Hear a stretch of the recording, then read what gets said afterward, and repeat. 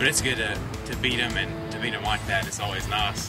My sophomore year, they beat us like 49 this year, so it's always nice to turn the tables and get a big win. And it's a big momentum shifter for like the rest of the season and going into the playoffs and going into next week. So my goals for the rest of the season are just to make a big run in the playoffs, win a couple games, win a lot more games, and just continue to play. I mean, the big thing is just you want to play more games, you never want it to be over. So that's probably my big goal. Thank you guys very much for this award. You know, we played well in a rivalry game. It's a very intense game, always has been, and for our guys to deal with the mental part of it and stay focused throughout the entire game is certainly something we're proud of as the coaching staff. And you know, our kids across the board just made plays. Garrison led the way, just being able to make plays with his arms, made a couple plays with his legs. Heath did a great job getting by them at times and catching and running. Defensively, he played really well. And, you know, anytime you can beat your rival, certainly something to be happy about and proud of.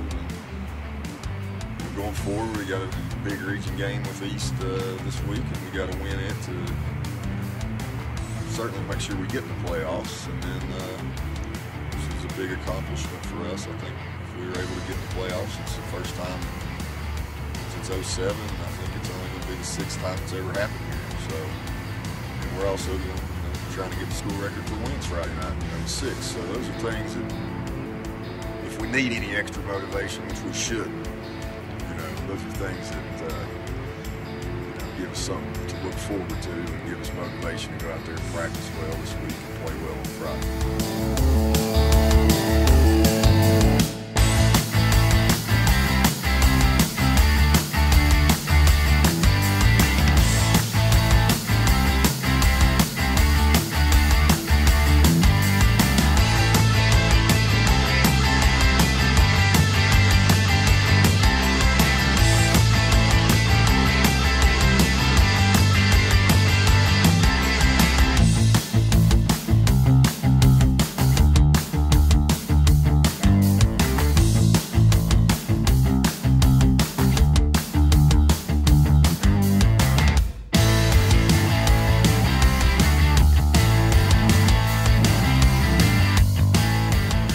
I expect us to play our best game every game from each week from here on out, and in the game. Coach had us ready. Practice was a rough one considering what happened last week, and that didn't sit well with us. So the plan is to get back to those teams, get back around to those teams. I don't want to say revenge, but you don't want to get back on.